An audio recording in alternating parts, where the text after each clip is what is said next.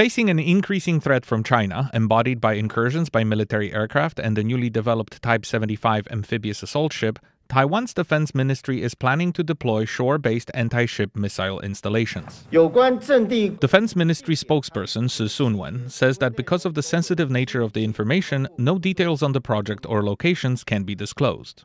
However, some details were made public during a budget review at Taiwan's legislature. Xiongfeng 3 anti-ship missile systems will be installed in 9 locations, including New Taipei, Taoyuan, and Jiayi.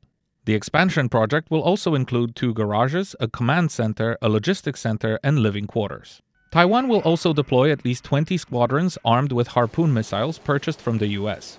The Haifeng anti-ship missile group will see its bases in New Taipei, Danshui, and Sanzhi moved to the expanded headquarters of the group in Taichung's Qingshui district. The total cost of these upgrades will exceed 160 billion NT dollars, or close to $6 billion US dollars. However, there are doubts among the legislators whether the project can be completed on time or even at all. The director of the National Zhongshan Institute of Science and Technology, one of Taiwan's leading developers of weapon systems, says that preparations are underway to meet the expected peak in missile manufacturing in 2023. This is welcome news in a country facing increasing pressure on its national defense capabilities. Tomasz Koper, RTI News.